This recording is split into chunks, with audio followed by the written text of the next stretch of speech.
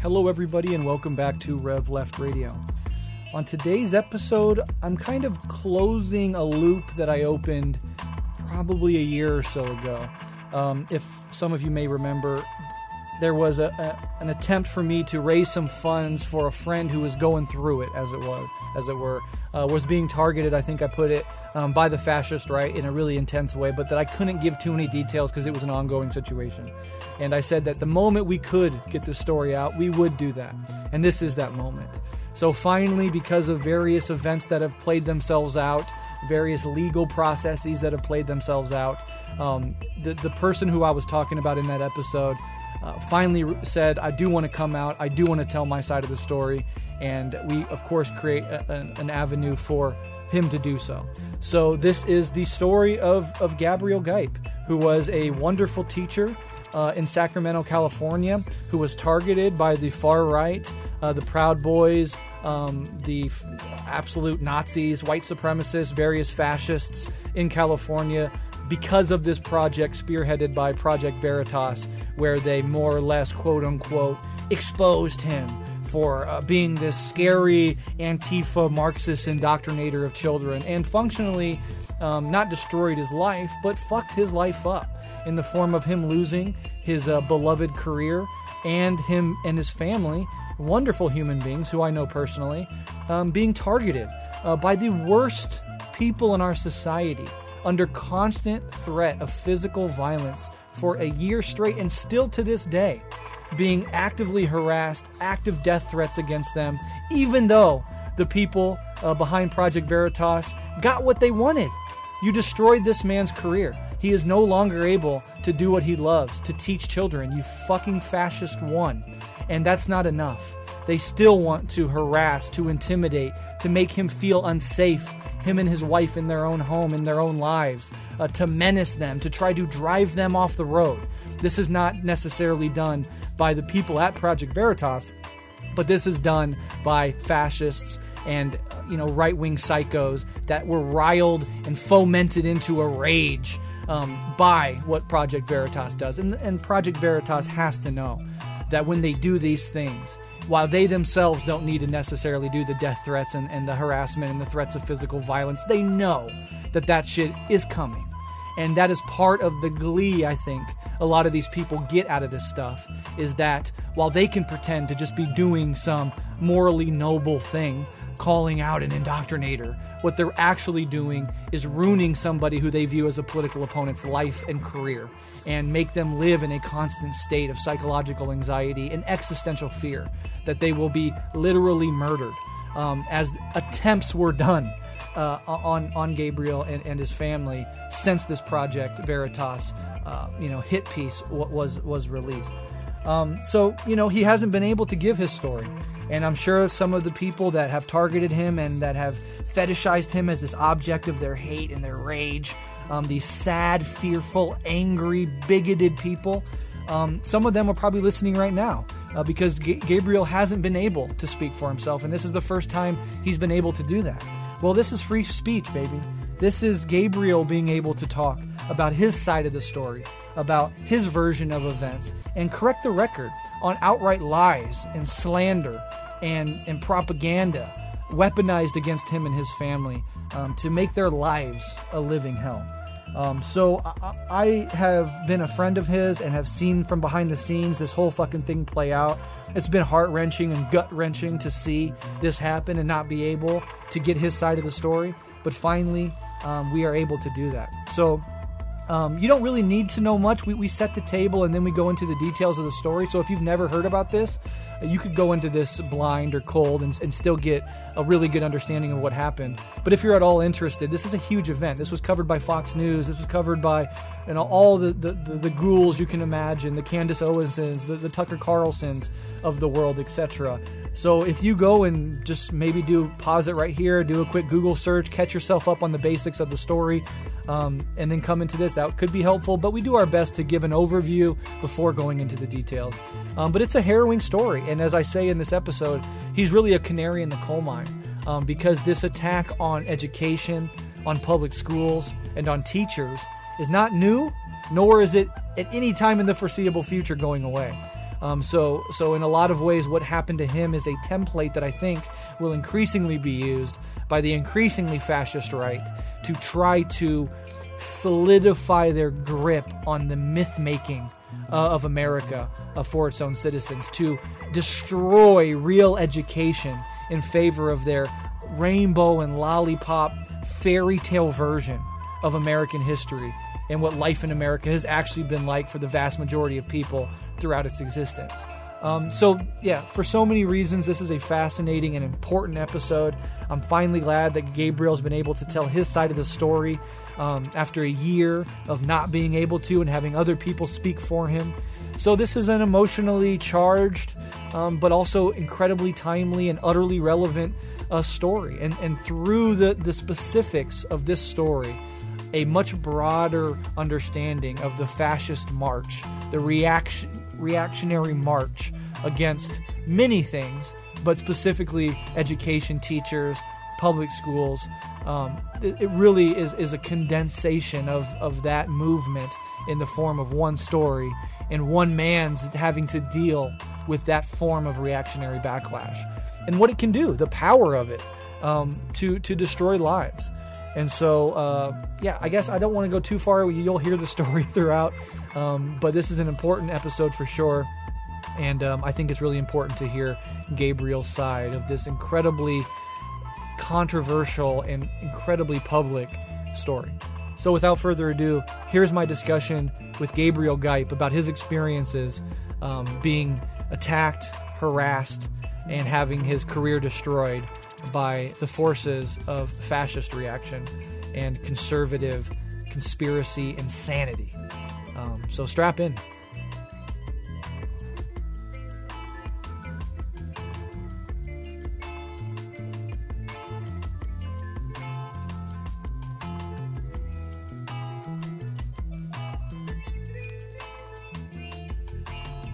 All right, my name is Gabriel Gipe.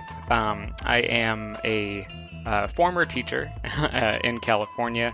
Was previously on Rev Left doing an episode on dystopian fiction. Some people might remember that episode. Had a lot of fun doing that. It was actually like exactly 2 years ago. It just popped up on my memories on Facebook today. So I am excited to be back and talking to you today. Yeah, absolutely. Welcome back. I think in those instances that you were on that last time, we had to sort of, kind of conceal your identity because of the political implications and trying to separate professional from personal life. But obviously, as people will find out throughout this episode, the situation has fundamentally changed such that you're willing to come on with your real name and tell this horrifying story. And, I've been privy as somebody who's a friend of yours, behind the scenes, kind of seeing how this torturous year for you has played out. It's been heartbreaking just to see the shit that you've gone through. People might know that a while back I tried to put together some funds to help you, and I said I couldn't talk about the details because it was an ongoing situation. People did step up, as far as I'm aware, and throw in some assistance, which I'm very proud of and happy that my audience rises to the occasion like that. But now finally, for those that are interested in what was behind all of that, this is the episode where we're going to finally let it all out and basically allow you for the first time to tell your side of this story that has been told for you from the worst people in the world, whether that is outright reactionaries or just completely naive local newspapers or whatever. The story is so skewed. The presentation of who you are, what you stand for has been so skewed, and the shit you've had to endure is absolutely nightmarish. So I think, we'll get into the details of the story for sure, but for those that have no clue what we're talking about, maybe a broad overview, something that can just anchor a brand new listener into what actually happened to you, and then we can move into the details. Sure. Yeah, I think that for most people, they probably would remember the story that was almost exactly a year ago. As like the Antifa teacher, quote unquote. So it was a kind of like a hit piece that was done on me in my profession as a high school teacher. And the kind of the overall narrative was that I was, indoctrinating my students into either Antifa or into communism, like whichever, it depends on which news outlet you might have seen. Um, and then kind of the fallout from that, which was pretty extensive. Um, and yeah, I think that that's probably for most folks probably what they were exposed to. It was something that like I thought when it first happened would kind of stay as like a potentially a local story, but then it blew up onto a scale that I don't think anyone was really prepared for. Which obviously for the news source that put out the original piece, that was their intention. Yeah, and the national news coverage, I mean, it included what? Fox News, all the biggest conservative outlets possible. This wasn't just a far right-wing fringe website thing. This was a broad conservative Right. thing, right?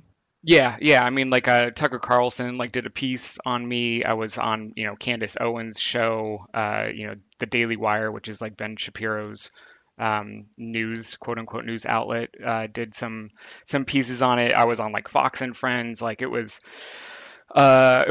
pretty wild. I think that for most of my adult life, I've watched a lot of like right wing media throughout, since I've been politically conscious, and I've always just been like, oh man, like if I ever had the opportunity to like get on these people's shows and like debate them, little did I know that the time that I was going to end up on their show, I was just like completely, gobsmacked, totally unprepared. Was like, oh man, this was not how I wanted that to go down.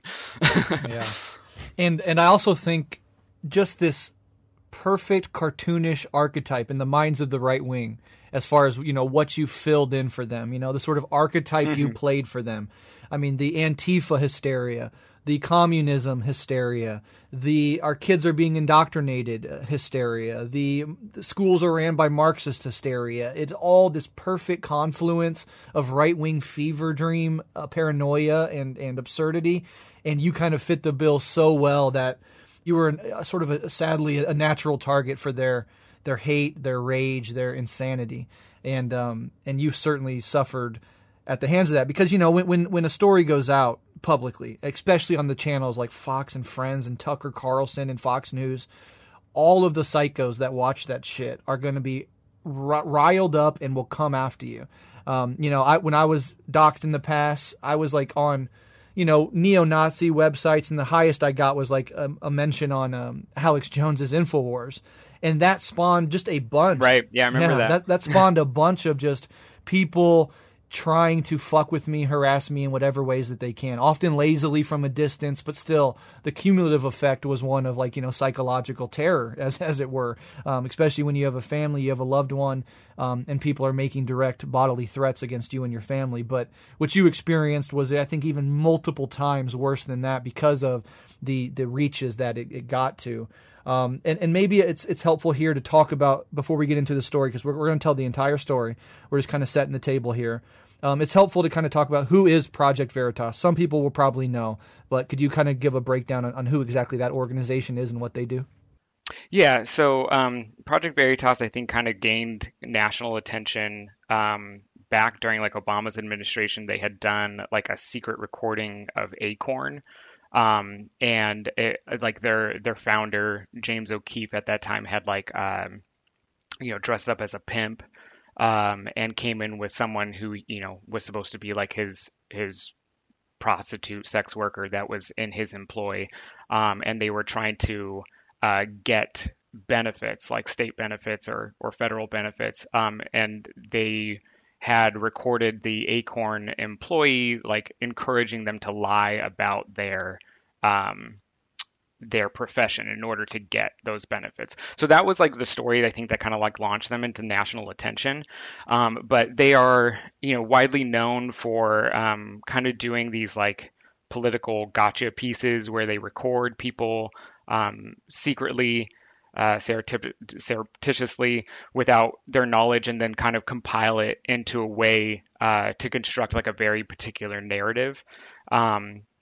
And there's been a lot of like issues that obviously have surrounded their work. Like most recently, I think like the FBI invaded his home because they had Ashley Biden's diary, and that had been stolen from her home, and so the FBI's accusation was that Project Veritas had been complicit in that theft. Although obviously they're denying that. I'm not going to speak to what's true or what's not. I have no idea, nor do I really care at the end of the day. But those are they're the type of outlet that works very hard at what they consider to be like vigilante journalism. Maybe they wouldn't call it that. I think that's what other people potentially call it for them. But they're trying to be quote unquote like activist journalists, going out in the field, setting up these interactions with people without their knowledge, filming them, audio recording them, and then putting it together to kind of do these like smear campaigns on people. Yeah, absolutely. I came to know them through the Acorn stuff, which was during the Obama years. So they've been around for a long time. And I remember that Acorn story being absolutely huge at the time. And it just seems like they've only moved even further to the right, because with the attack on you in particular and the forces marshaled against you, they were much more, and this might just be a product of the time that we're in, as different from the Obama era, just the outright neo-Nazis, outright white supremacist, fascist gangs like members of the Proud Boy, etc. All of these organizations were working in cooperation, more or less, to attack you. So while Project Veritas will present itself as a conservative outlet, no more extreme than Fox News or a Rush Limbaugh segment, the connections in the conservative and reactionary ecosystem extend to the farthest fringes of the far right. And those were the sort of shock troops that were carrying out various forms of very intimidating and borderline illegal, as far as I can understand, attacks and harassment campaigns on you and your family at your house. Do you want to talk a little bit about that before we get into the full story? Yeah, I think that you summed that up perfectly. It's kind of like the forces that they have at their disposal to kind of do the dirty work for them is what they rely on. It's like you don't, despite however much the right might want to draw connections between the left and news outlets like CNN, but you never see a news report on CNN which would then encourage left-wing activists to go out and do something to the extent that these forces will go out to do something for these sources, right? So like if you have Fox News or Alex Jones or Project Veritas put out a report, they are reliant on the fact that it's going to stir up these incredibly reactionary bases of people who are emotionally driven by these stories to put people in dangerous situations. I mean, like when these stories, or when this story was coming out and these posts were being posted, like just of course, like diving into the comment section, like holy God, like I was at one point like just taking screenshots of every death threat, in visceral detail of what they wanted to do to me, my family, my friends, loved ones. And it just got to the point where I couldn't even keep up with it. And it was just like the overall just like,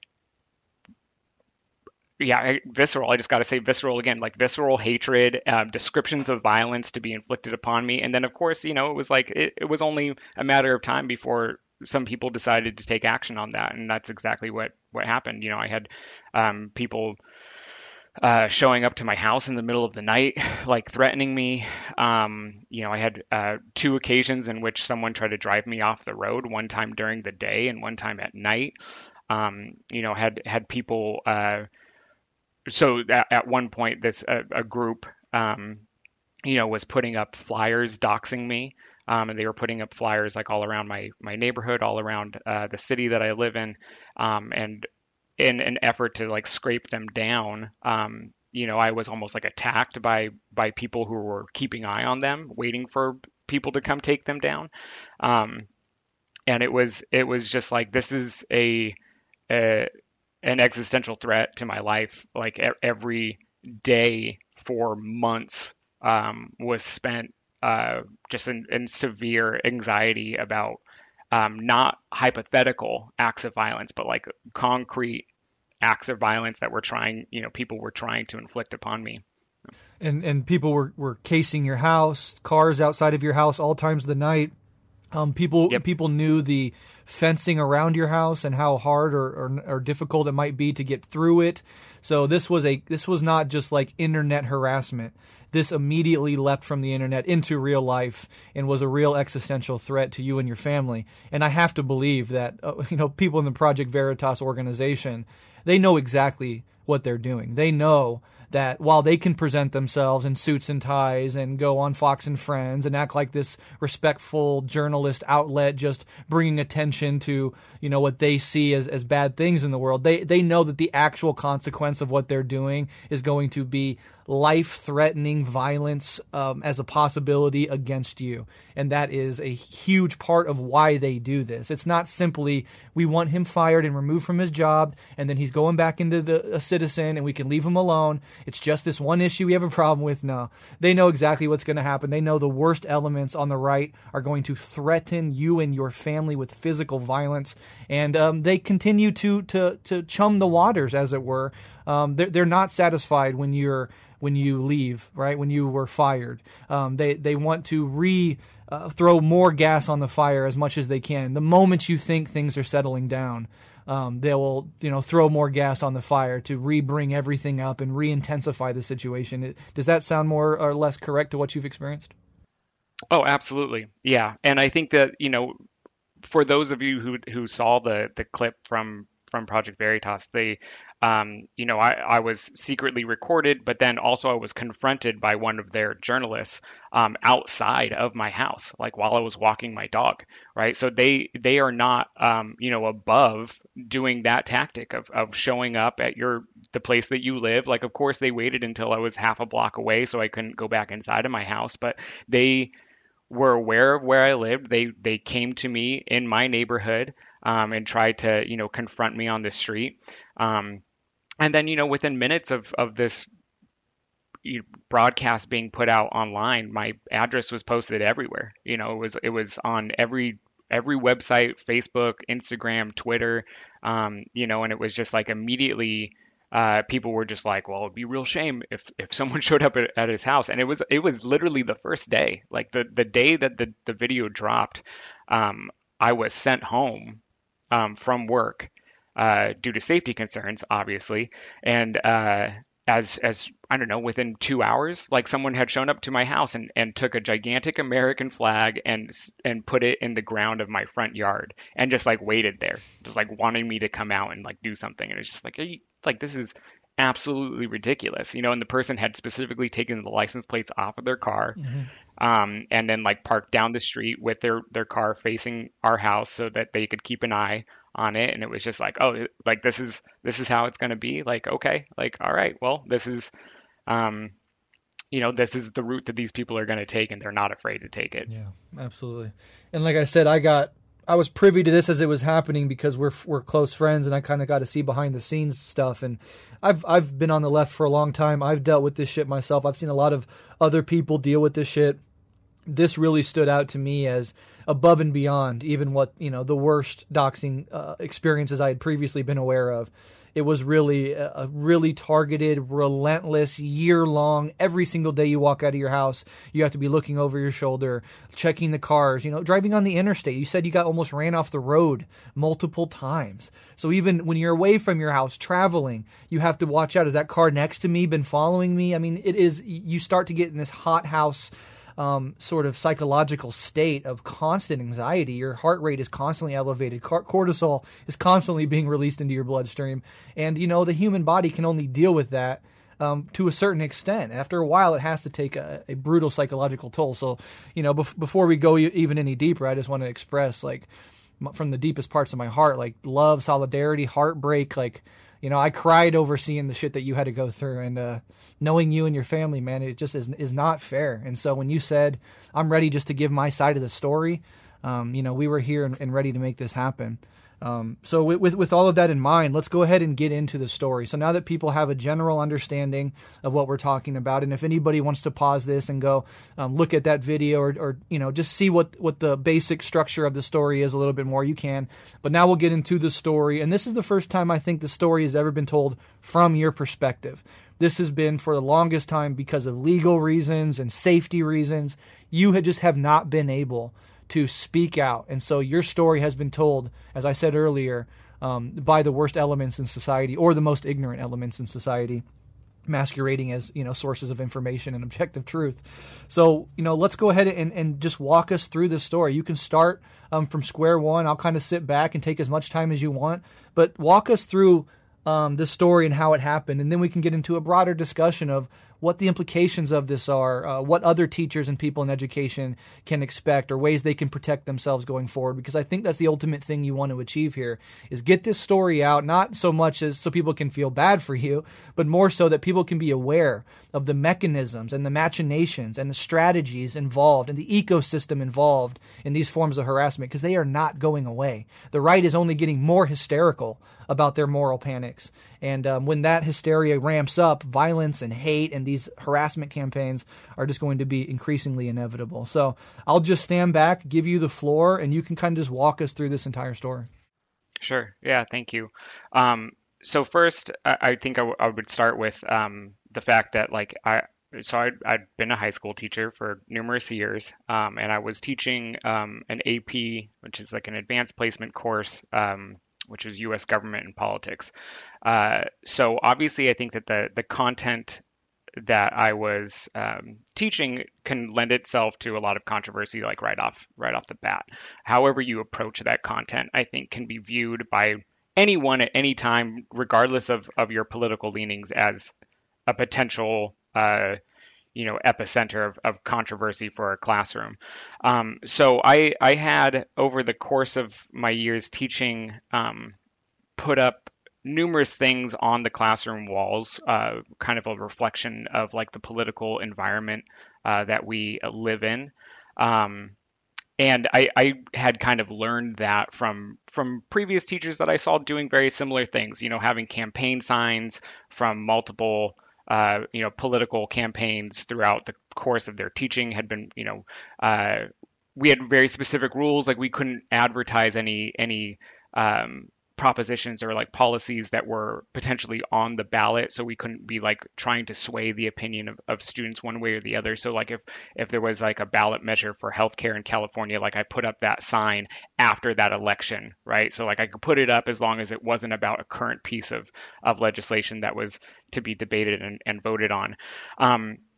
So essentially how I've kind of gathered how I became, because I was like, what is like some teacher in Northern California like getting targeted by this like organization? Like, who am I to these people, right?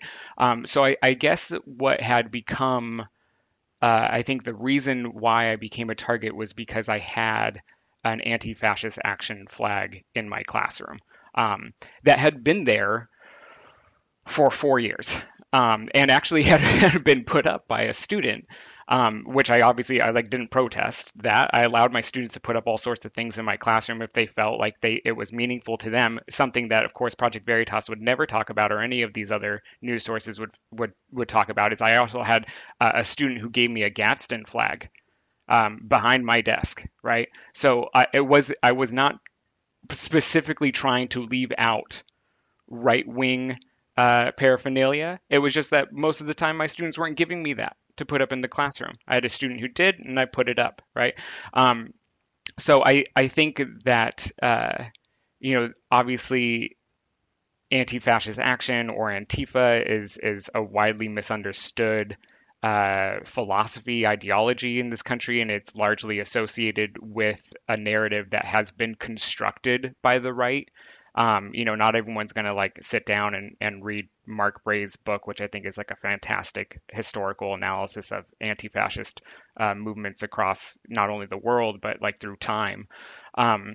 So essentially, at the beginning of the 2021 school year, I received an email that was passed along from the school secretary, telling me that there was a parent of a prospective student who wanted to speak to the AP Gov or AP Econ teacher.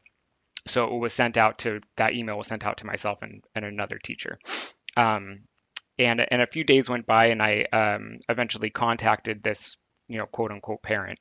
And we had like a probably like a 10-minute over the phone conversation. And so this person who, I later found out was like an undercover journalist from Project Veritas had presented themselves not only as like a parent of a prospective student who is moving here from Florida to California for work, um, but they also identified as like a political activist.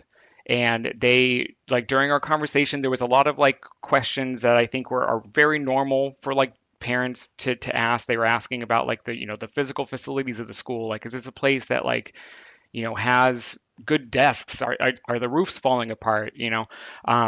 How are they with COVID precautions? Like, are they cleaning the room? Like, just normal things that like I think he could have asked the front desk person, but was talking to me about it. But then he got into like, well, the content of the course that I taught. Well, I'm really interested, he said, in making sure that my son comes to a school that doesn't teach, and I quote, American Pie bullshit.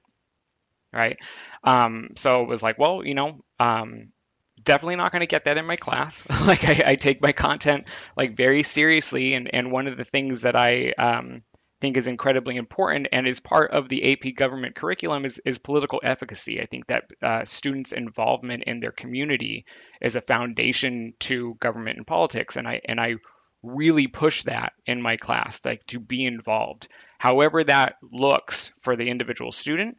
But it is a big part of what I do. Like, I'm not just looking at government and politics from a national perspective. I'm looking at it from a very local perspective, so that students understand that if there are issues that they care about, that they feel passionate about, that there are ways that they can get involved, like on the ground in their community, in their city, in their state, and how that, it's that very overused moniker, like, think globally, act locally, right? Like I want to utilize that with my students. I said to him over the phone, I was like, because I have 180 days to turn my students into revolutionaries, right? And this became one of the biggest, like, the biggest controversial things that I said. Oh, it's just, he has 180 days to turn his kids into revolutionaries. Like, as if I said like violent revolutionaries or communist revolutionaries. I just said revolutionaries. Like, every single person that we talk about in an AP government curriculum is considered a revolutionary, right? Like, we're, despite how I might feel about the constitutional framers, right? George Washington, Thomas Jefferson, John Adams, these are all people who are considered revolutionaries by a vast majority of Americans, yes. Right?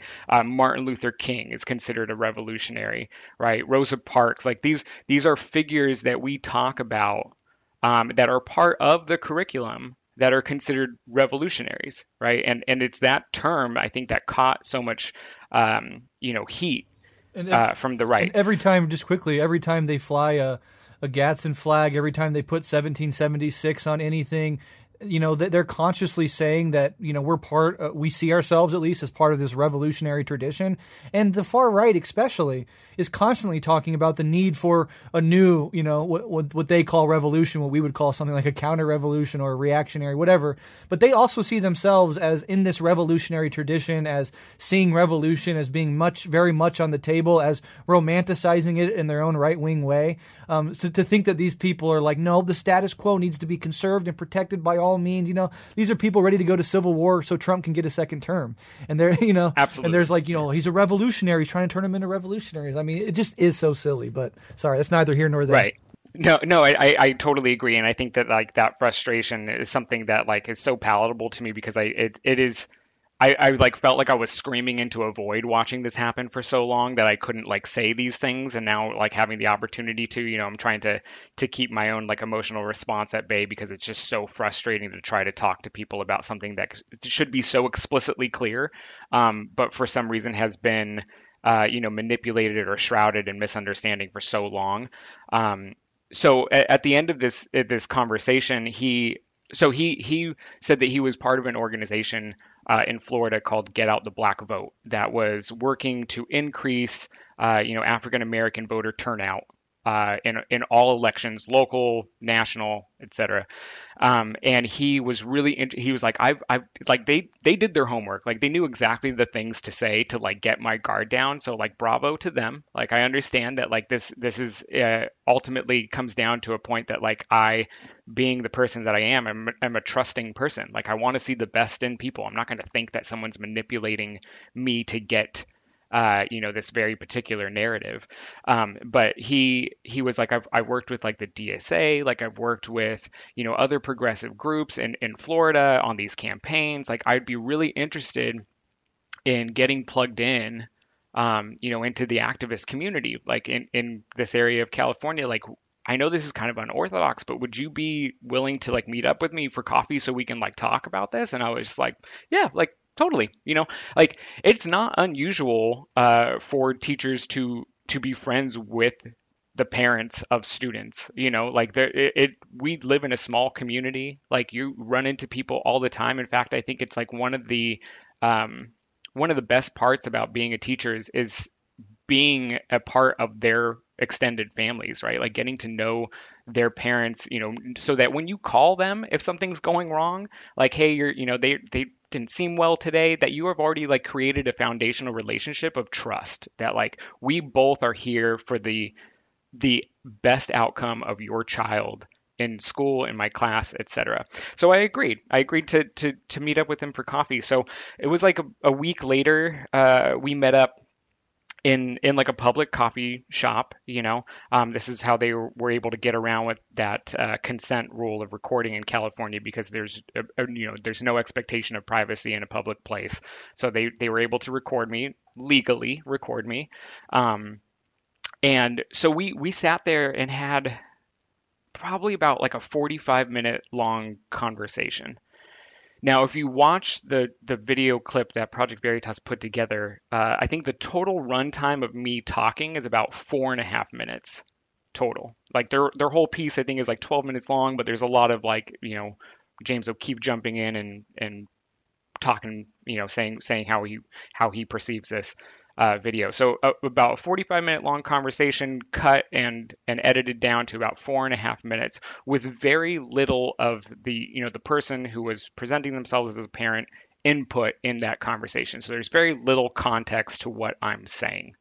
It's just a lot of things that I'm saying being put together in a broader clip. And during this conversation, we had a lot of time to talk about a lot of different things. A lot of it was like about me personally. A lot of it was about like activism within the community at large. A lot of it was about how I, my own like pedagogical approach, how I taught in the classroom. And then, these were then edited down into a very like particular manner. But some of the things that I like want to point a light on that I think caught a lot of people's attention was, so like he had asked like about Antifa, and it was just like, he was like, I mean, do you know who like Antifa is in this area? And I was just like, yeah, Antifa is not like really a group. Like they don't keep membership rolls. It's not like this isn't an organization. All these questions came off to me as someone who was like genuinely curious and wanted to know more, and might not have been super familiar with like more radical organizations. Yeah. And a lot of this conversation in the coffee shop in particular, largely under the pretext of you talking to him as an adult getting into activism, or under the pretext of let's continue this talk about my kid, and also we can talk about this as well. Absolutely. Yeah, absolutely. So it was, a conversation between two adults in a coffee shop about a myriad of topics. And we were like going in between, and I think what was very useful for them was kind of how we were interweaving my personal activism with like what goes on in the classroom, and then being able to mash that together. And there was a lot of instances in which their video clip had to utilize like parentheses about what they were pushing what I was talking about, when in fact I wasn't talking about that at all. Like for instance, I was talked about a couple of organizations that were doing work in the area, and I was like, well, like this group, they do this type of work. These are the people that they reach out to, and then we have this organization that does this type of work, and they kind of work together. And then they put in parentheses after that Antifa. Right. Like, so I was saying like Antifa works with these organizations, which is like not at all what I was saying. Right. And they had to, like I at one point said, like, I'm not asking you to be on the front lines, but I am asking you to be involved. And after me saying, I am asking you, they put in parentheses, students, right? Like, this isn't who I was talking about Right. at that moment, right? And another big clip that they kind of focused on was he had asked me, well, do you ever get pushback? Like, do you ever have like parents or students who voice concern or like they don't like what you're doing? And that was when I brought up the Antifa flag in my classroom, and I said, I had one year a student who, in an anonymous survey at the end of the year, brought up that they were uncomfortable with it. And what the student had actually said in that anonymous survey was they wrote, when I came into your class and I saw the Antifa flag in your room, it made me concerned about how the year was going to go. But then, I got to know you and everything was fine, but I would really reconsider having that up because a lot of people don't understand what it's connected to. And so I was like, fair. That's a fair thing to say, So I didn't know who had wrote the comment. It was anonymous. So then I approached it in all of my classes the next day. And I was like, we have a lot of things on my walls in this class that we don't have enough time during the year to like talk about all of these things. But we do spend a significant time in the fourth unit, which is political ideologies, discussing a wide range of ideologies. In fact, it's the only time in the class, the only unit where communism is mentioned, because we go over all of these ideologies. And there are 6 political parties in California: the Republicans, the Democrats, the Green Party, Libertarian Party, the American Independent Party, and Peace and Freedom Party. And Peace and Freedom Party is a socialist party. So having my students understand what socialism and communism is a fundamental feature of them seeing these parties on the ballot. Absolutely. In California, right? So like, I'm not coming out of like, hey guys, let's talk about communism. It's like, there is a party on the ballot that's a socialist party. You need to understand what that means in order to be an educated voter. Absolutely. And as you just said right there, you're teaching an AP government course, and one of the sections is literally explicitly on political ideologies. You literally cannot understand the 20th century at all without acknowledging that socialism and communism, whatever your feelings about them, were present and still are present in our politics, like liberalism and fascism and everything else are. And I'm also, to my understanding, you had a political compass up on your wall. Mm-hmm. And so you also had like correct me if I'm wrong here, but a swastika up on the far top right. Like, this is what take far right politics to its extreme, you end up with Nazism. On the left here, you take this to this extreme, you end up with something like communism, and then there's the liberalism somewhere in the center. We all know the political compass. But this is a class for, AP, so, gifted students learning about the realities of government and politics. You're talking about all these different sides. You're putting things specifically in their proper places. I'll talk about communism only when we're talking explicitly about ideologies, and I'm not pushing it. So all of this seems like completely in bounds, completely relevant to the topic at hand. And as you said, it wasn't picking sides. There was a Gadsden flag and a Nazi swastika, as well as an Antifa flag and a pride flag or whatever else it may have been. So I just wanted to kind of point that out. Absolutely. No, and the political compass became like a center of controversy as well, because the narrative became that I was forcing students to put, how that assignment worked, it was unit 4 in the class, but I would do it as the second unit because I felt like ideology was really important to understand before we got into like legislation and how the government functions. You can't understand praxis without understanding the theory behind that praxis. So we would cover it is the second unit right after the foundations of government, where we went over like the Declaration of Independence, the Constitution, the Articles of Confederation, the Federalist Papers. We read so many of the Federalist Papers in this class. They act as if I was like having them read the Communist Manifesto. It was like the things that I had them reading was exactly what was in the curriculum. And they would love that you're teaching their kids the Constitution and the Bill of Rights and shit. Right, absolutely. Yeah. So then when we would do this beginning of the unit, I would have them take a political ideology quiz. It's isidewith.com. A ton of government teachers use this, have the students take it's a super expansive, it's obviously not perfect, but it's a pretty good ideology quiz. And what's great about the website is that it updates itself, every few months with like new questions about like new political topics. It will get the students' opinions. So this is all based completely off of their opinions. And I have them do it at the beginning of the unit before we even talk about what ideology is. So when they land at the end of the quiz, they land somewhere on the political compass. It shows them a picture of the political compass. It shows them where they land on the political compass, and it will show them like the top three parties that they identify with. So it will be like, I am somewhere over here on the right. The top party that I got was the Libertarian Party and like the American Constitution Party, a lot of parties that don't exist in California, but somewhere else in the US. And then I would put their picture on the compass if they wanted, because I would ask them to bring a picture, and then they could choose. It wasn't worth points. They just could choose to do it, and I would put their picture on the compass so then the students could see like an overall understanding of where they generally landed in comparison with their peers or with other people in the class. And what I said in this clip that they recorded was, every year that I've done this, I've noticed that my students move further and further left, right?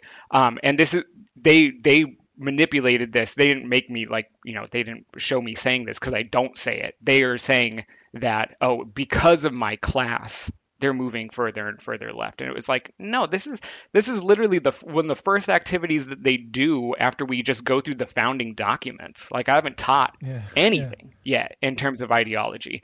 And so this, this entire process just became the center of so much, like, he's pushing kids to, show their identity, and he's, placing anyone on the right next to a swastika. And it's like, do you understand how the political compass works? Like, do you understand? Like, obviously, even the political compass itself is inherently flawed. Like, I'm just basing this off of like a model that most people generally understand to be like a pretty good way to measure where you land ideologically, based off of their own opinions. Like, this was all based off of their opinions. I did not tell them how to answer the questions. I would help them understand the questions. Like, one of the questions might be like, how do you feel about the Dakota Access Pipeline?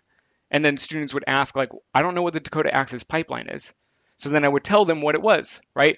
As objectively as I possibly could. It's like, well, it's a pipeline that's going to take crude oil from Canada, and it's going across recognized indigenous land.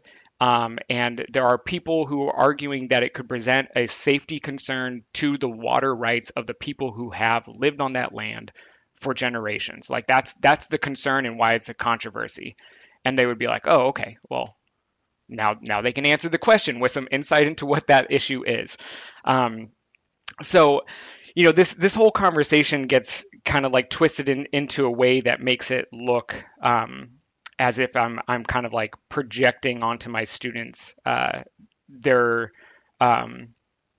their ability to become like left-wing radicals. And another potential, a primary issue was these extra credit assignments that I would offer in my class.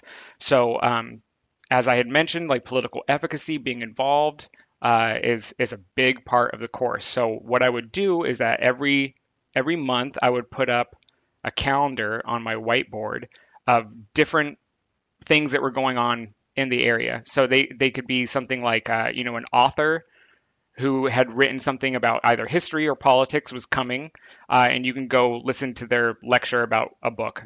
You could go to, like a food distribution. We have a food distribution every Sunday that hands out, clothing and food to the unhoused population. Or it could be something like the Women's March, right, which is like a nationally recognized march that happens every year. It's very liberal. It's very like, it's safe.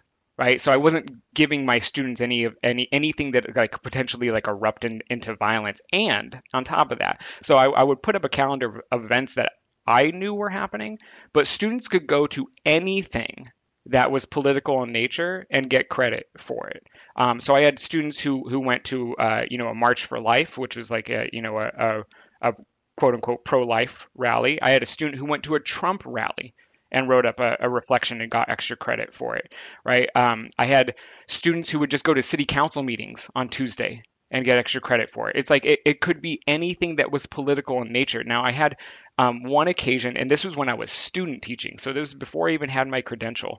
I had a situation in which there was like a candlelit vigil for someone who had died in ICE custody, and I had put that up on the calendar, and a student showed up, and the vigil ended up turning into a march, and then some police showed up in riot gear, and I was like, oh my God, like this is not a situation that I want a student in. And the student was there with their mom, and I informed them. I was just like, hey, it was not my intention to be putting you into a situation that could potentially like turn into a violent situation. So I would recommend that you leave right now, because like now the police have showed up, and they're in the gear that would indicate that they might escalate this situation.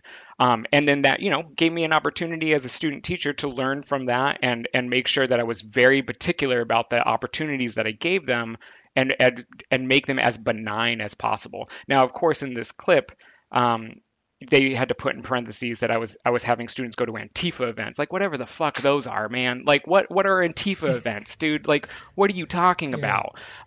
So it just became this ridiculous idea that I was inculcating my students into like favorably viewing communism, because of course one of the other things that was in my classroom that got a lot of attention was that I had a poster of Mao in my room, and this was like, I think, one of the height of like cultural revolution, Mao propaganda styles, right? So it said in Mandarin like Chairman Mao, like the son of the nation, right, as like a play on words, with like a radiating like sun behind him. And a big part of the AP government course is understanding media, and media as an extension propaganda, right? Like I would always say to my students, it became like a joke with all the kids that took my class, because I was always telling them, all media is biased. One of the early assignments that we did in the class was understanding how to how to identify bias. And then after we went through ideology, being able to pinpoint which ideology the bias was stemming from. And all media is propaganda, right? Like of course we called it marketing in the US, but if you were to analyze marketing from any other perspective, it's just propaganda, right? Like propaganda is just a method of instilling a strong emotional response. So every, objectivity, like give me a break. Like everything that we see on the news, you walk down the street, you open your phone, you're reading magazines, everything is propaganda. And I thought that the poster itself was a really good, representation of like overt propaganda, right? And of course, it doesn't matter to them, because most people aren't like us, and the fact that like I'm not even a Maoist, right? Like that doesn't mean anything to them, because of if they got into the milieu of like all of the ideological distinctions on the left, I think that even like most of us, our heads start to spin. But it was like this idea that I was like promoting like Maoism or something. I don't know. It was like ridiculous. And so what I think is also kind of interesting about this is that when I got home after meeting with this parent, I was like, yeah, like there was some like really weird things that he asked. Like that like kind of caught me like in the gut at that moment, that it was just like, that's a weird way to phrase that question. So like one of the things that he asked me, because he was like, we're moving to Sacramento. My son is a young black male. Is this a safe place for him? Right. And I was like, well, Sacramento, I think, is a pretty progressive area, but we are surrounded by a lot of like right wing rednecks, right? Like there are a lot, like we live next to a town that is called Old Hangtown, right? That there are historically a lot of places around this area that have been, sundown towns. And it obviously, we have issues with people who like literally drive around our city with gigantic Confederate flags out the back of their truck. Like, there are issues with overt racism here. Yeah, like it's not I mean, it's as safe as any other city in the United States, but I mean, these are problems that most of us face. And then he was like, I just don't understand why people don't rise up, like take arms up against the government. And that was like the comment that I was just like, what the fuck? Dude, like we're like sitting in this coffee shop and I was just like, yeah, man, like I've gone down those deep dark rabbit holes before where I think like why aren't people doing this? And he goes, doing what? So that I say it. And I'm like, taking up arms against the state. Ugh. And then we look back at like history and we have examples of people doing that and then, getting murdered and they become, martyrs for a cause. And you just have to look at that and be like, well, it takes a lot of work. Like we have to build a movement. Like it's not a simple answer of let's rise up against the government, because isn't that like ultimately like the right wing answer to it is just like pick up your guns, fight this tyrannical government. It's like, no, what I'm interested in doing is making sure that we have the ability to meet people's needs in the moment, so that when the state doesn't come to save us, like we know that it's not going to, when we're facing climate catastrophe, rising unemployment, extreme poverty, the dystopian hellscape that we currently live in, what I want to make sure that we have is water, food, shelter, the ability to meet people's needs in the moment, without relying on some kind of bureaucratic, capitalist system to be able to come and relieve us of these ills. Now, of course, they manipulated that to make it look like I was suggesting that people should rise up against, like I'm encouraging my students to take up arms against the state. And I was just like, man, I couldn't think of anything further from what I was saying. I literally just said, we have examples of that happening and they literally get murdered. Like this isn't a good idea, right? And then the other thing was that so during our conversation, we were talking about China. He was like, I'm really interested in like learning about China. Like, have you been there before? Like, I think that we could learn a lot from their model. And we started having like a conversation about like the, superstructure and base and like the Cultural Revolution. And I was like, he was asking me to go into further detail of that. And I was like, yeah, there was a lot of excesses during the Cultural Revolution. Like some people were, definitely taken out in the street and shot that probably shouldn't have been. And then they like they put that and like highlighted it in red. And I'm like, what are you trying to insinuate that I was saying there? Like, are you saying that I'm suggesting that people should be dragged out in the street and shot? Like I literally just said there were people who were dragged out in the street and shot that probably shouldn't have been, as an excess of what happened. Like, so they, turning this whole idea into that I was this like, violent Antifa/communist teacher who was, encouraging my students to be left-wing activists, ultimately was their narrative. And like you said at the beginning of this, I think that like I definitely fit their perfect boogeyman, right? It was like I have been politically active for a long time. They were able to find videos of me like talking at events and put that in, with their larger clip. And I think another key point of theirs was that when they confronted me out in front of or around my house, I was wearing a shirt that had a hammer and sickle on it. And I also have a hammer and sickle tattooed on my chest, right? So they found pictures from my social media accounts where like I didn't have a shirt on, and that like as if I walked into class with that shirt on or without a shirt on. Exactly. Like I think one of the most encouraging things, that happened after this was kind of the flood of past student support that I received, and these letters that students were sending in my defense, and I made it a key part of my class that students could not know my political ideology. And every year I'd have kids trying to guess, and I cannot tell you how often they would guess a right-wing ideology. Wow. Because I played devil's advocate very well in my class, and I would push them, like especially the kids that were like left-leaning. Yeah. I would push them because I want to make sure that they were able to defend their points.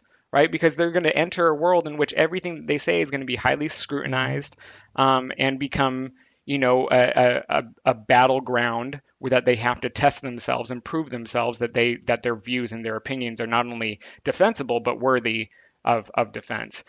So it was, they were acting as if I was coming in there and just like, I'm a Marxist. This is what I'm going to teach you. Like this, You get this a gun. You get a gun. 101. You get a gun. Right. It's like, insanity. This is ridiculous. And what was fascinating to me, and my first year at that school, I had a student come into my class during like lunch, and she was like, Mr. Gipe, I wanted to ask you some questions about Marxism. And I was like, oh, okay. Sure. Like, why me? And she's like, well, I mean, you teach AP government, so I figured you would know a lot about it. And this other teacher said that you were a Marxist. And I was like, what? Like, that shouldn't be communicated to students, like, if they know that. And I don't even know how he knows that. Like, I didn't talk to him about that. Like, I was perturbed that a student knew my political ideology. And it became like a situation in which like I had, students would try to guess all year, and I remember like most often, most students thought I was a libertarian. And it was hilarious to me. But I also think a very good testament to the fact that like I wasn't coming into class preaching my ideology, right? Like this wasn't about me. Everything in my class was about inculcating my students with the ability to articulate their views, and put them into context, and then provide a larger scope of understanding of what those things meant. Absolutely. But then of course that's not what the narrative was. Yeah, the job fundamentally, and the job you took seriously, is teaching kids how to think, not what to think. Right. And I think you did a great job. And one of the aspects of this story that I just wanted to reiterate and reemphasize is the amount of grassroots support that you got from students that you've had. Students absolutely loved you. You are objectively a great teacher, and that came across in this wide spectrum of support that I could see from the behind-the-scenes little view that I could have sometimes of this support from students, from your colleagues, if I'm not mistaken, from often parents of students that you had close relationships with. So this is somebody who is a genuinely great teacher doing their best to teach children how to think and not what to think. And even in those places where there's controversy, making them take a political compass test, that shouldn't be controversial at all, because what you're doing is allowing them to get out explicitly their own values, interrogate, what do you believe on this question? And that's crucial for intellectual growth. You're not telling them you need to answer this question this way, or if you're on the right side, you're bad, and on the left side, you're good. You're just saying, learn what you think. And asking a question explicitly is a great way for a budding intellectual, or a budding mind in general, to get a good grasp on what they believe as a beginning path to understanding who they are as a human being. So that's beautiful. The concern about kids moving left in your course over the course of your class, you're teaching in California. You're teaching diverse, young students in a deep blue state, and as they learn more, the fact that a majority of them perhaps tend to move leftward, that is not your fault, nor is it to be unexpected, nor is it completely out of left field. My experience of learning about the world is a move leftward. Some people have different experiences, but just the mere fact that some of your students, again, in a very progressive state, in a very diverse community, would have left-wing politics, or the more they learned, they would move towards the left. They're young kids. That's not surprising at all, nor is it a product of your indoctrination. And then the last thing I wanted to say is, the political cartoons, the Mao thing, becoming a huge problem here. When you learn about government, you learn about history, you learn about the various propaganda mechanisms of various countries. I remember deeply in middle school learning about political cartoons, for example, which is obviously a form of propaganda. Rosie the Riveter, any Uncle Sam poster. I remember learning about Nazi propaganda in World War II and some of the Nazi posters that were put up. The Gadsden flag in and of itself is a propaganda tool, or is a marker of one's ideological, place in the spectrum. And the Confederate flags, as you said, whether they're driving around in trucks or you're learning about them in history books, that in and of itself took on meaning that it was ideological and can be seen as propagandistic. So the idea that one of the largest revolutions of the 20th century that still has profound impacts on the world today, rising China, is off limits. You can't even have an example from that revolution as political propaganda. It's just wild and shows the bad faith starting point that they're coming from. This is not objective or neutral mediators coming to a conclusion. These are highly partisan people with an agenda, crafting that agenda. And the fact that the discussion was this conscious weaving, asking about the school and the kids and what's that about, with this increasingly, rhetoric about left-wing activism, and I'm just asking for myself, and maybe we should take up arms. This is a conscious ploy to get those two conversations so weaved together such that, in my guess, they could be pieced together more easily. You want him to say some stuff over here on this side and then mix it with the stuff we're talking about the kids and present the worst possible version of this conversation. That is my, at least, understanding of what happened. Absolutely. Yeah, no, totally. And, I think, in terms of the overall fallout of this was that, so Project Veritas ended up coming to the school that I taught at and kind of, confronted the school administration with like an ultimatum, like, you need to give us a statement on this, or we're going to release this video, is how I was made to understand. I never saw it, but this is what I was made to understand, they said. And so I sat down with administration the day before it came out, and we went over the comments over, like, on a piece of paper of things that I had said, quoted, and I explained to them, like, the context of the conversation, like I'm doing with you now, and at the end of that, the people who were sitting in that meeting were like, well, like, that makes sense. I guess we got to kind of see what happened with this situation and see what they do with it. And then, of course, like the blow up happens. And then a couple days later, the administration sits down with Project Veritas in a one-on-one interview with them. And during that interview, the person who's representing the administration, who was not in the meeting with me the day before, says that they talked with me and I came clean about everything. I said, I'm Antifa, I'm part of Antifa, and I'm a communist, and I'm teaching it in my classroom. And I was just like, what? Like, I didn't say any of that. And not only did I not say that, but, like, you weren't even in that meeting.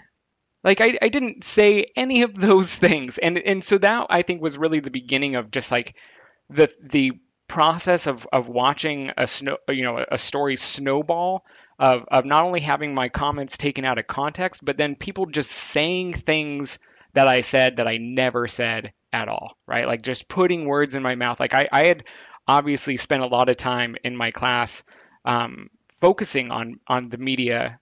We live in the post-truth world. This is the age of disinformation. Like, focusing on how the media is able to manipulate stories and narratives, to the particular advantage of either mainstream parties, either the Democrats or the Republicans, conservative or slightly less conservative. Like, we spend a tremendous amount of time analyzing that, and it was a really good opportunity, however unfortunate it was, for my past students to see this in action with me as their target.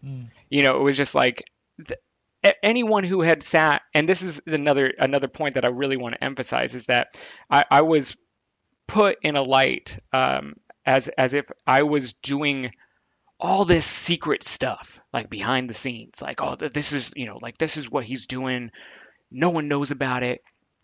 Bullshit.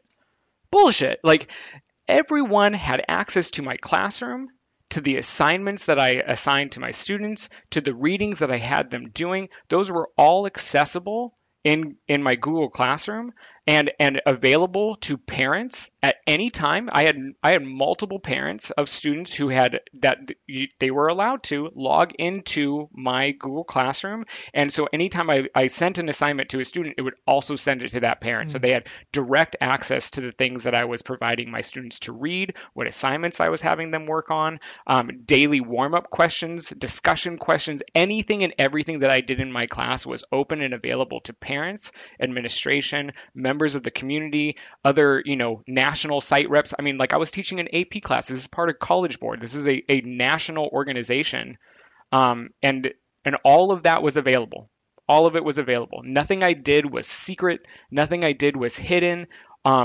Everything that I did could be aligned with the College Board curriculum point by point. Like you can show me an assignment and be like, where does this fit in? And I can show you the standard that it did. Like I was very good at my job. Yes. And this idea that I was doing it all in a way to be like nefarious, to get my kids to be like left-wing activists is absolute fabrication. Absolutely. Yeah. You were a great teacher that consciously went out of his way not to do the things you're being accused of doing. And, Right. and that is what's so frustrating. Your life in so many ways, because as you say, you're functionally lost this career that was you've worked your entire life for, you are very good at, that you found a lot of meaning out of. You took your job and the responsibility that it implies incredibly seriously on every front. And then to have, all of that work, all of that heart that you've poured into this stuff, turned into the worst caricature of a caricature of a caricature, and then have that weaponized to threaten the physical safety of you and your loved ones. I mean, this is truly the only crime here, the only bad things happening here is precisely this right-wing, opportunistic, cynical attack on a teacher that is just doing his fucking job to the best of his ability. That's the real crime. But then you got turned into this, as I said, feverish, hothouse caricature of a caricature in their eyes. And for so long, just trying to survive day to day, and also being unable for other reasons to give your side of the story. And so anybody could just say anything about you, and you had a very limited ability, if any at all, to respond. And it was really taken on board as fact by a lot of people with power over you and your career, and however that plays out. And that's kind of what I want to move into next, because we know that how this video happens. We know what they're using against you. We know how they're framing you. Then, of course, this hits the school system. This is now in a situation where parents are coming to school meetings, having seen these videos, these presentations of who you ostensibly are, and now they're riled up. Can you talk a little bit about that fallout in particular? Yeah, so I think that the school board had a meeting 2 days after the video was launched, or might have actually been the next day, and within that 24-hour time frame, there were all sorts of pages popping up on Facebook or Instagram encouraging community members to show up at this school board meeting. Now, everyone, this was like an hour and a half long school board meeting with like some of the most vile people saying some of the most vile things.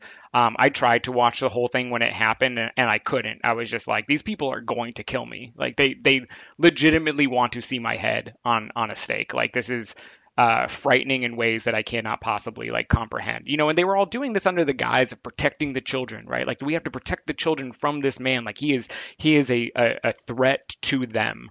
And it was like, I could not think of anything that I think that was more heartbreaking than the idea that I was ever a threat to my students. My classroom was a place that all of my students, regardless of ideology, were safe. Absolutely. And often when we would have structured debates in the classroom, students who were more on the right often got ganged up on, and that's when I would jump in and help try to defend their points, obviously in ways that I found acceptable. I'm not going to, if they were saying something that was like explicitly racist or sexist, I was just like, okay, and this is why that isn't a good argument, and let's dissect that, right? But that was also one of the reasons why so many of my students thought that I was more right-leaning than I am, because I was always kind of defending the kids who were having a more difficult time defending their points because they were in a minority ideologically. So they have this board meeting where all these people are speaking, And I had kind of foolishly looking back, I had put out a video on my own personal Instagram story, which I later found out was, someone on my Instagram was recording these things and feeding it to the media. Do you know who? Do you know who, by the way? I have no idea. But no, is that a private Instagram with friends? It was a private. So there's like some betrayal in this shit. Yeah. Yeah. And I eventually deleted everyone off of that page and then added people back so I could just clear house.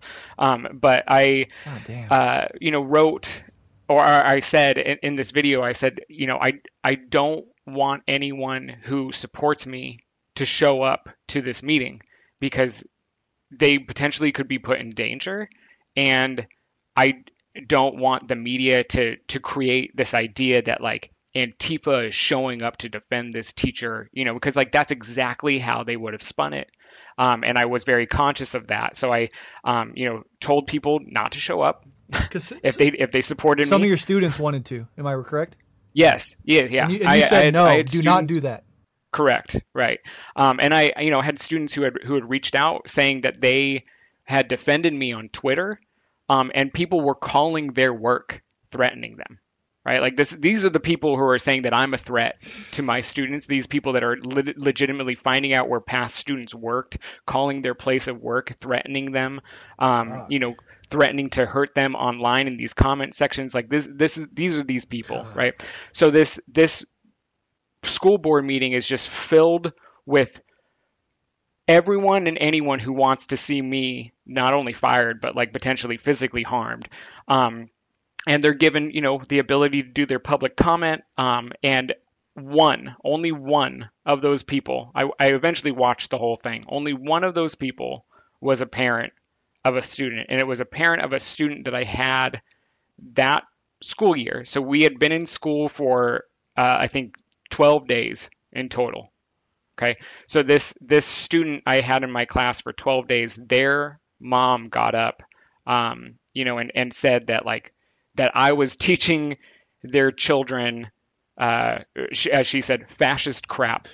I saw right? That I was, that I came in, that their daughter, that they had just moved to California, and their daughter had, been in my class for 2 weeks, and already was pushing against their mom's wishes, and that I was the reason for that. And I was just like, man, have you met a 17-year-old kid? Yeah, like, for real. you like this is what boggles my mind, is like, I can't even get my students to turn in assignments on time, and you think that I have enough power to completely flip their entire worldview in 2 weeks? Like, not likely. It is unheard of that teenagers push back against their parents' authority. That's unheard of. Right. Yeah, never have I. Yeah, exactly. And it was just like, so this school board meeting then blows up, and it's pasted all over that. And I think that's when like Tucker Carlson did his piece, and Candace Owens did a piece on it. And this is kind of like a humorous and a dark humorous side note. I at the time was going to a gym pretty frequently, and I was like, I can't go anymore. Like, I can't like leave my house without being afraid of someone hurting me. So I went to the gym to cancel my membership, and it was still early on in the pandemic, so everyone's still wearing masks around here. Obviously, that's kind of died down. But so I walked in with like a hood and like a face mask, and I was like, I need to cancel my membership. And the TVs in the gym were the news. Every other TV had me on it. God damn it. And I was just like, I like couldn't, I was just like, are you like, how is this that big of a story? Surreal. It was incredibly surreal. So that was just like the explosion, I think, really happened after the school board meeting. And then the narrative became that, an emphasis on what they've already been saying for decades, right? That education is the epicenter of Marxist indoctrination, and that this is, all these lefty teachers are coming in and turning your kids into, trans anarchist, super soldiers. Violent super soldiers, right? It's just like, give me a break. Like, I can't, like if I can get my kids to write like a coherent thesis statement, I feel pretty successful, right? Yeah. All right. So yeah, that's the basics. And we can talk about what's happened since then. That conference with parents and the whole thing, I saw that too, and that was absolutely, carnivalesque in the interpretation of some of these people. And it had to hurt your heart to think like there probably were some parents who were good people that just were under this false impression of you as this monster. And, if you could have had a chance to either talk to them directly or if they could have seen how you actually taught in class, it all could have been cleared up. But it has to hurt thinking like, I remember that student. I had a good relationship with them. And now this mother's thinking I'm this. I mean, to say that you're now pushing fascist crap, it just goes to show the ignorance and the naivete of a lot of these people, but it also shows how they can be easily manipulated, and how you could get to the point where this person with this Mao poster and this anti-fascist flag is actually a fascist. I mean, it's just this soup of confusion, and it sucks. Yeah, I don't know what else to say. I guess the question I had for you that I've had for a while that I wanted to ask is, you said that the person who reached out from Project Veritas eventually got you to the coffee shop and filmed you, had reached out to you and one other teacher. So my question is, how do you think you and that other teacher, or you don't have to mention them at all if you don't want to, but how did you become the target? Was there anything prior to this that would make you a target? Yeah. So I think that they reached out not knowing which content I taught. I think that someone had reached out to them because they have like an anonymous tip line. Oh, yeah. And someone had reached out to them saying the AP, because I also taught economics. I didn't teach AP economics. I just taught regular economics. So I think that they thought that I taught both, and that's why they were asking. The teacher who taught AP economics, he didn't reach out to them. I don't think that he ever did. Once they talked to me, they realized that I was their target. But what I'm assuming happened was I think that if I was able to identify correctly the person who sent me or sent them the tip about me was because of this story that it's so ridiculous. Okay, so during the 2020-2021 school year, almost every school in the United States was doing some form of distance learning, right? Like we were teaching from home over Zoom. And because of that, there was certain things that as teachers we had to rely on more consistently than we would if we were in a regular class face-to-face with our students. One of those is an application, blanking on the name. It's a way to text your students without them having your phone number. Okay. And like all teachers that I know of use it, right? It's a good way to like send out reminders like, hey, this assignment is due this, whenever. So there are numerous like confession pages that students would run on Instagram that teachers became aware of because there was a lot of bullying going on these accounts. So teachers started watching these accounts without students realizing that we were watching them. Because like there was a tremendous amount of like, threats of violence, like fights that would happen on there that would erupt into the real physical fights. So we were trying to like keep track of these and make sure that like, they were shut down as quickly as possible. And they were all anonymous, so it was very difficult to figure out who was posting what. And we came back to in-person learning in like spring of 2021. And there was a mask mandate in all of California. So like we had very small cohorts of students who, would come in on AB days and then CD days. And then, so we try to minimize the amount of students that were there in person, and they were required to wear masks. And someone on this confessions page posted, we're going to walk out of school tomorrow and we're going to protest this mask mandate. We have to stop this socialist agenda. Okay. So I took a screenshot of that and I sent it to my AP Gov kids in this app. And I was like, if I find out that this is one of you guys, I'm going to fail you automatically because this isn't what socialism is, and you know that because we went over it in ideology as like a joke, Right. right? I'm an incredibly sarcastic person, so like I'm very sarcastic with my kids too, and they all understand that about me. And like, so these kids are like cracking up and they're just like, oh, like Mr. Gipe, like go in there and teach us. And I'm like, I'm not going to get involved. You guys need to know that these confession pages are watched by a lot of teachers because like, I know that like some very reprehensible things get posted on these and you need to be more cautious about this. So they were like, oh, it's on the confessions page. So then a bunch of my students jump into that comment section and they start lambasting whoever this person is, right? And so I kind of did some digging in it, and I think that was what caused it, was that my students were then saying, like, if you had Mr. Gipe, like, you would understand what this thing is, blah, blah, blah, blah, blah. And then someone came into my class, saw the things that I had on my wall, sent it into Project Veritas. They got this tip, and they're like, "Oh, we're gonna, come after this teacher." And when it first happened, I think that most of us were like under the understanding of like, okay, well, I mean, where is this going to fit into the larger political narrative? Because at the time, the conversation around like school choice, quote unquote school choice, of diverting public funds into like school voucher programs had kind of died down. So I was like, well, this always kind of fits into a larger narrative about left-wing indoctrination in schools. So they might utilize it that way. But I kind of was just like, this can't potentially pick up any steam. Like this is ridiculous. Like I'm just like this random dude who teaches a class and who cares? Like this isn't going to be anything. But I think that ultimately was what led to it, was a student that I never had who had some understanding of who I was as a person and a teacher, because of this interaction that they had with students of mine. Yeah. Was what led to it. And if a student is already talking about, in the middle of a pandemic, that masks are socialist tyranny, you just know that they're plugged in, their parents or whatever. This is somebody that has that sort of background ready to jump on the archetype of you, as we've already talked about.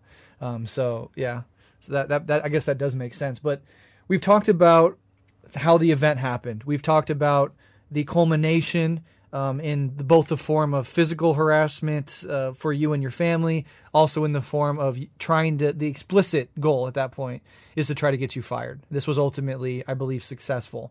Can you talk about basically what has happened since? Like you've dedicated your life to being a teacher, and basically at this point you can no longer do that. You can't pursue that dream, and you've attempted, and that has fallen apart. You kind of want to catch us up on what's happened since all of that.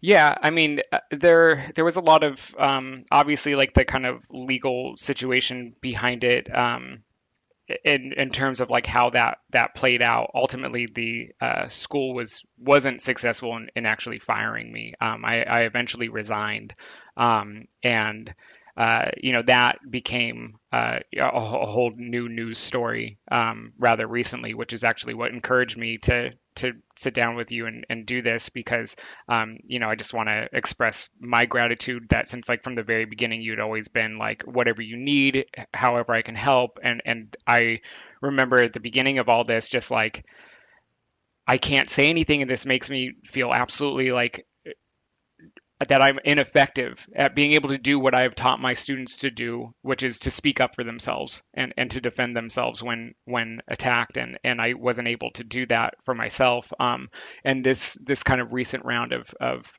news coverage about like me resigning and the kind of overall structures of that resignation is what encouraged me to do this. But I think that since everything happened, it's my goal has been to kind of help people understand that this is so much not about me. Like this is a much bigger attack on education, and I just happened to become like a poster boy for that, and it was really difficult to kind of see how this fits into that structured battleground that they've created. And I think that, when we were talking about the school board meeting and kind of the naivety of calling me a fascist, right? But that ultimately plays into the obfuscation that works very well for the right to label the left as fascist, and it's often done in a way that's like, oh, there's a protest against Richard Spencer. They're shutting down freedom of speech. That's because they're fascists, right? And to plug your recent episode on Red Menace that you and Allison did on the three-way fight, which I highly encourage all of your listeners to listen to. You both did a fantastic job of kind of creating a foundational understanding of this current political moment that we're facing when it comes to like the rise and threats of fascism, and how they're using education as kind of a bludgeoning tool. Like it's being utilized to push a very particular political agenda under the guise of objectivity, because the ultimate kind of framework that they have been able to establish is that the left comes in to these educational spaces and indoctrinates students, and that they should just come in and teach the curriculum, right? As if the curriculum that's established hasn't been established through a political battle. Right, exactly. Right. That these things that we teach, regardless of your own political understanding, they are political. There is no objective way to teach government and politics.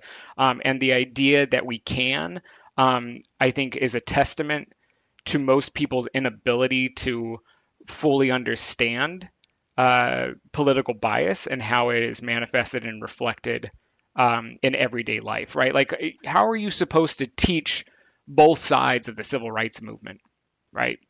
But like that's quote unquote the encouragement that you get from these people, is that you are supposed to be just presenting the information, right? Like in California, we've adopted ethnic studies as a requirement for high school. How are you supposed to teach ethnic studies from both sides, right? Like, are you supposed to talk about and we're seeing this play out in a lot of states like Florida, where you are no longer allowed to present information that could make any student feel uncomfortable on a basis of race is one of the defining categories. So this is ultimately their attack on quote unquote the critical race theory being implemented in schools, which of course is not being implemented in schools at all, and is a testament to their misunderstanding of what critical race theory is. But the idea that anything that could potentially make students who like white students feel uncomfortable about the topics needs to be avoided at all costs, right? So like if we're talking about slavery, we need to talk about it in a way that doesn't make anyone feel uncomfortable, right? Like this is their goal, right? Is to create a curriculum and to create an educational environment in which their ideology is seen as the status quo. Exactly. And since it's the status quo, is therefore objective, yes. Right? Like we as politically conscious individuals, we understand the role of cultural hegemony and how that plays out in education institutions, and the fact that these people who want to control and dictate curriculum are doing so under the guise of remaining apolitical, are remaining objective, centrist, if you want to apply that term to it, even though they would probably even disagree with that.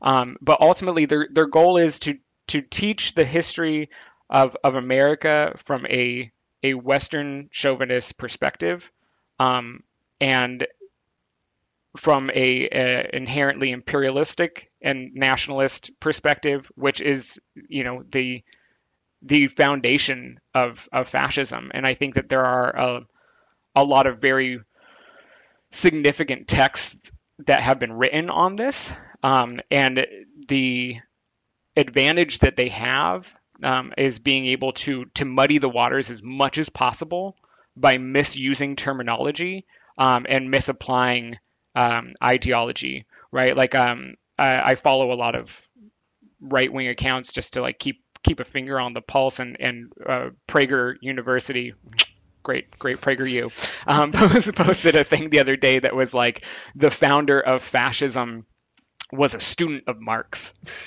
right? And it was like that's like saying that Milton Friedman is a student of Marx, right, because he read Marx, right? Like, of course, people who are serious about political philosophy, political economy, are going to read Marx. Mm-hmm. Like, if you don't have a firm grasp over the entirety of that content. 100%. Like, to ignore Marx would be a huge disservice to it, right? So to act as if someone who was the foundation of fascist ideology was a student of Marx because they had read and critiqued Marx is obviously just patently false, right? But they don't have to worry about people who are absorbing that to do any background research, to do any digging into their claims. They can just say something and it's true. Yes. Right? And then if other people just regurgitate it, then that just shows the validity of their statement. Mm-hmm. And that, I think, is one of the deepest ironies in a story full of ironies, which is, as we said earlier, what you are objectively doing is teaching your students how to think and not what to think. Under the guise of trying to, or pretending like they're doing that, they're actually literally deep down wanting to teach what to think and not how to think. Because at the moment you start teaching anybody to think critically about American history, you're going to immediately piss off the fairy tale, lollipop and rainbow version that the conservative has now internalized as a part of their very self. And so this whole idea that you're the one leading kids astray and what they want is just for you to stick to the neutral, objective material, when it is actually precisely the opposite. You're teaching an unobjective reality, government, politics, right? There's no necessarily objective way to talk or think about those things, but you're doing it in the proper way, the way a responsible teacher should do it. And they really don't want you to do that. They don't want kids to learn how to think critically about their own history. They want them to be given this fairy tale version that makes the conservative feel comfortable. And so, they present this in this absolutely upside down way where they're the ones fighting for objectivity and truth and against fascism, when it is just this wild projection, which, if you understand psychological projection, you'll immediately understand 85% of right-wing American politics. And I think that's at play here. 100%. Yeah. I think that is a constant source of frustration is watching kind of the right-wing attacks on the left and their ability to just, we're similar age, and I don't know if you ever watched Pee-wee's Playhouse when you were a kid, but I feel like it is the perfect line, the Pee-wee insult. Like, I know you are, but what am I? And that's exactly what happens. It's like you make the accusation accurately to these people, like, hey, these are fascists, right? Like, because I understand, and I think again that you and Allison did a really good job on that last episode of Red Menace, and kind of highlighting how difficult it is for people to clearly identify and define what fascism is, and that fascists are able to utilize that to their advantage, mm-hmm. right? But when we make the accusation that these people are fascists, we're doing so with a historical and political understanding of what that movement is, what it represents historically as well as contemporary. And all they have to do is say, that's you. Exactly. Right? And like everything then that we've done and the copious amount of research and education and understanding of these movements and being able to articulate, this is why you're fascist, A, B, C, and D, right? Here's the reasons why I'm applying that label to you and what the course that you've chosen. And all they have to do is turn around and just be like, but you're a fascist. Mm-hmm. And then like it just crumbles. Yeah. Then just like everyone's just like, well, that's what, Dennis Prager said, so I guess that's what's true. Right. And it's like, oh my God, like how much time do I have? I always think about that quote from like Che where he's like, I don't have time to show you how wrong you are. And then he's like, it's going to bother me if I don't. It's just like. Yeah. And I also want to frame all of this. We talked about the attack on the left and all the fantasies and feverish, paranoia of the right. there's also this explicit and long-standing attack on public schools in and of themselves. A lot of this is one of the targets of these sorts of movements is the very idea of public school, the very values that underpin public funds going to educate people, not just white kids, but everybody. And that is a part of this psychological makeup. And it's also what made you such a good archetype and target for them. But also, this is a broader attack. And like in Florida right now with DeSantis, you see this new policy where they're now going to let military veterans without bachelor degrees teach in their Florida public schools. The only credentials, right, that you have to have ostensibly under this policy is having gone to the military, and that somehow equips you with the intellectual, moral, responsible elements of being a good teacher. And being a good teacher also, and as I'm sure you would agree, is not just knowledge of the facts and the ability to teach it, but it's more nuanced, more abstract things like classroom management. Dealing with perhaps a problem child and trying to keep everybody else on task, dealing with the kids' home problems spilling over into the classroom. These are all, skill sets that need to be educated and developed through experience. And this idea that you can just throw somebody in the classroom because he was a 19-year-old and went and killed some people in Iraq, and that's all the credentials he needs to teach your kid. I mean, this is insanity, but it's all part of this much broader attack on public schools in general, I think. And it's broader than you, but you are a sort of perfect, inflection point for them. Yeah, totally. And that point, I just really want to drive that home, that teaching is so much more than knowing your content area. In fact, I remember when I did my student teaching, that was something that was because under social science, the credential qualifies you to teach, U.S. history, world history, ethnic studies, econ, government, and psychology. And I remember just being like, I don't know anything about psychology. Like if I had to teach that class, like I would be at a severe disadvantage. Like I would not be doing my students any service, teaching them that class. And I remember my master teacher at that time was just like, man, 90% of what you do as a teacher is not delivering content. And it's so true. It's a vast majority of it is a variety of other roles that you play as a teacher. And obviously like having mastery of your content is something that we would hugely prefer, all of our teachers to have. But I can't imagine, some 19 or 20-year-old person coming out of the military feeling equipped that they're able to handle a classroom. Like, good luck. Yeah, exactly. Like, we'll see how well that, and as if some person who's coming out of the military is somehow objective, right. When it comes to their role that they play in education. But in terms of the kind of the overall attack on education, I had two quotes that I wanted to read out of Jason Stanley's book, How Fascism Works, The Politics of Us and Them, which is a great, very quick read. I highly recommend it to anyone.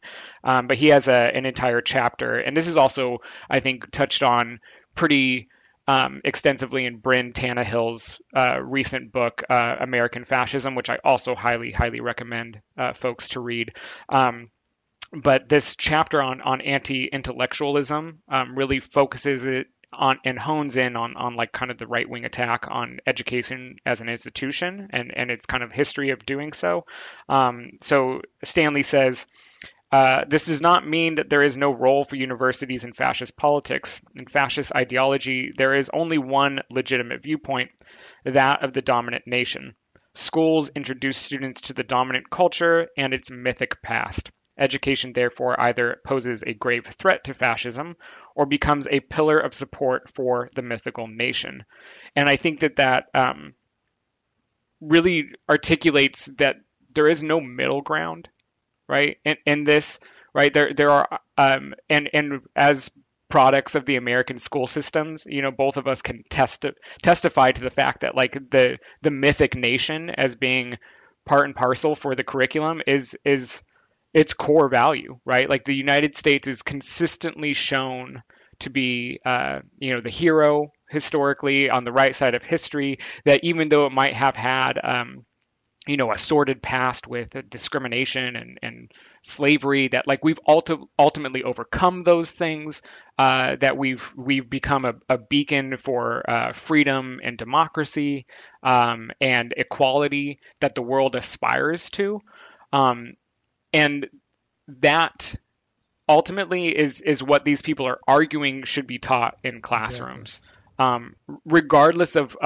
the reality of the situation. It is this idea that America stands as this benevolent empire that sees the rest of the world as its playground, right? That we're going to help the rest of the world. We're going to do and if they step out of line, that we have the vested authority, because we're God's chosen people, essentially, to punish them, right? To put them back into order. And anyone who stands in contradiction to our global hegemony is only doing so on a basis of illegitimacy and tyranny.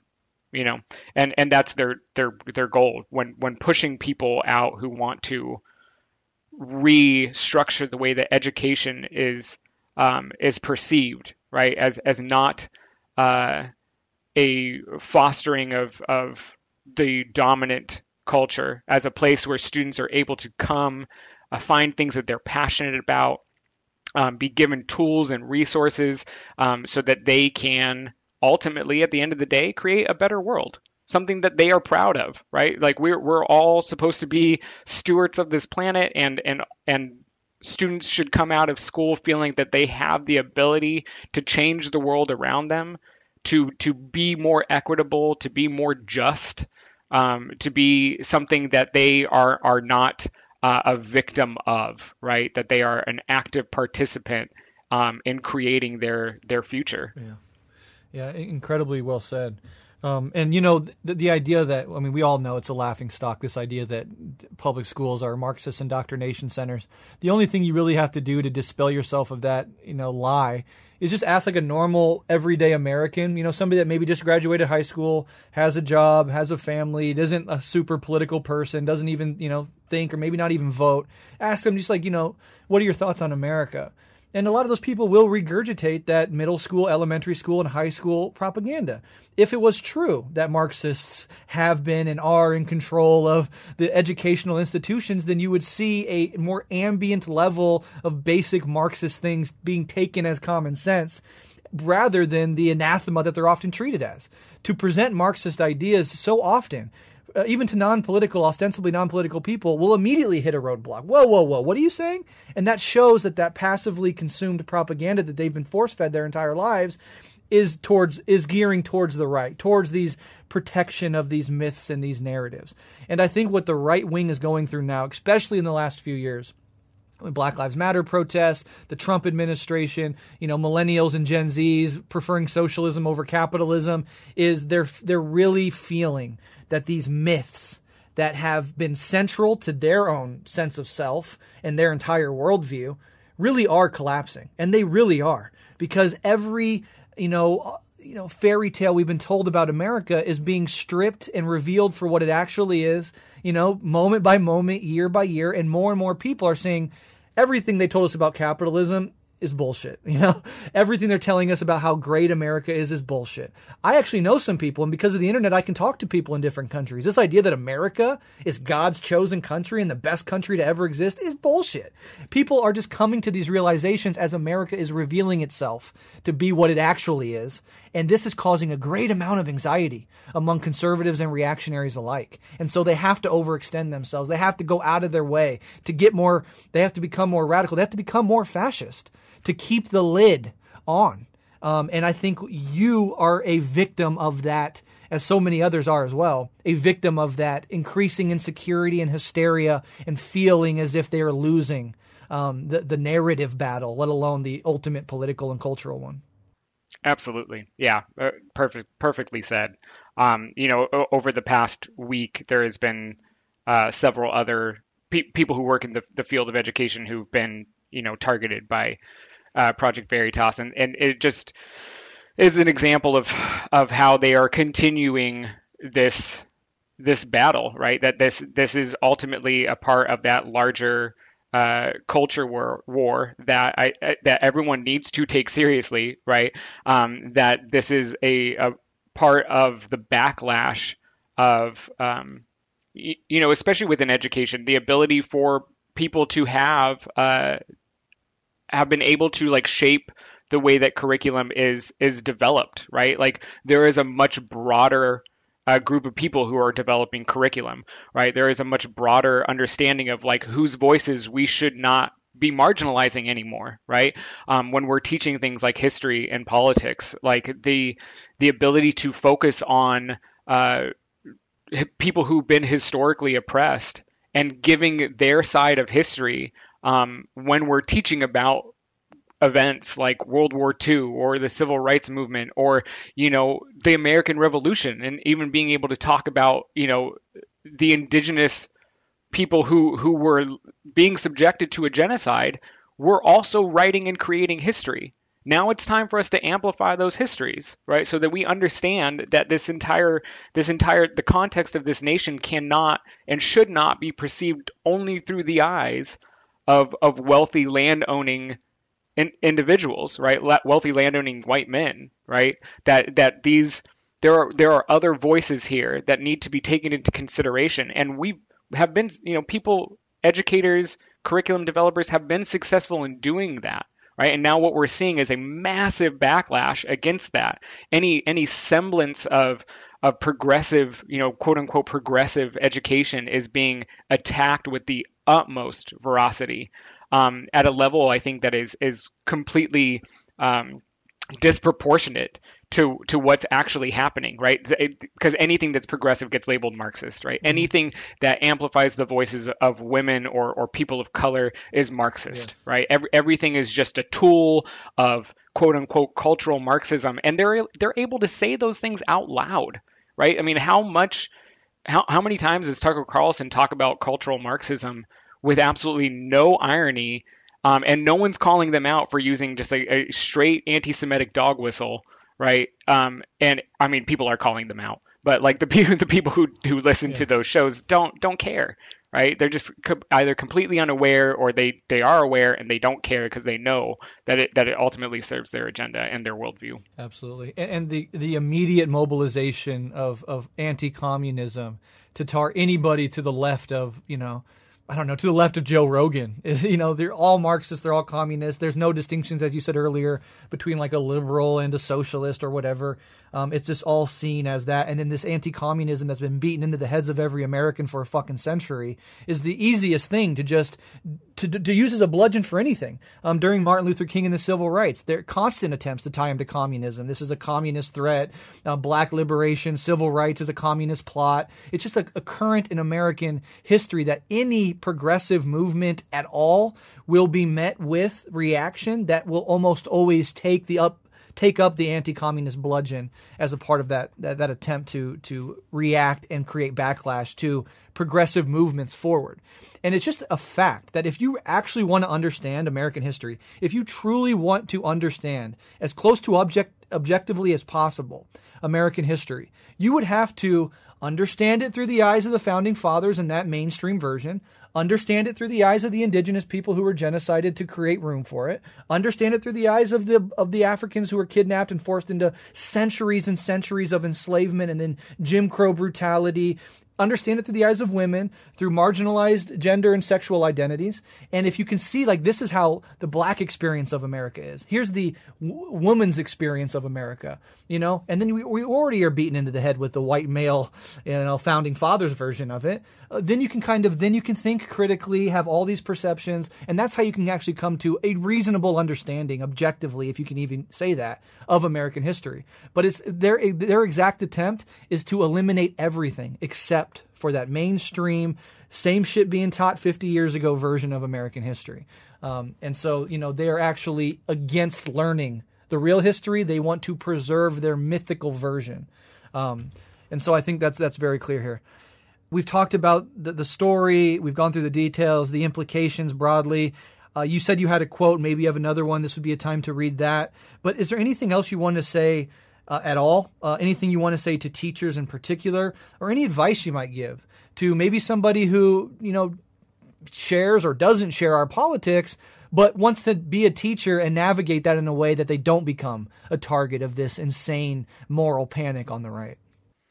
Yeah, it's one of those things where I it's like with a heavy heart think that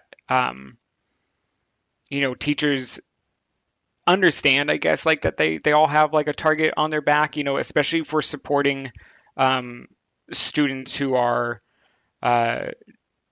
marginalized, historically oppressed, right? Like I know that there was an immediate backlash in the surrounding area where teachers were all told to take down anything that could be perceived as political, right? So any pride flag was told to be taken down, right? Anything related to Black Lives Matter as a movement, right? And of course, like these are movements that automatically get pigeonholed into like Marxism, right? Like as you just said, it's always the tool that they default to, is claiming that these things are all Marxist, that these movements are a tool of nefarious like Marxists behind the scenes pulling the strings.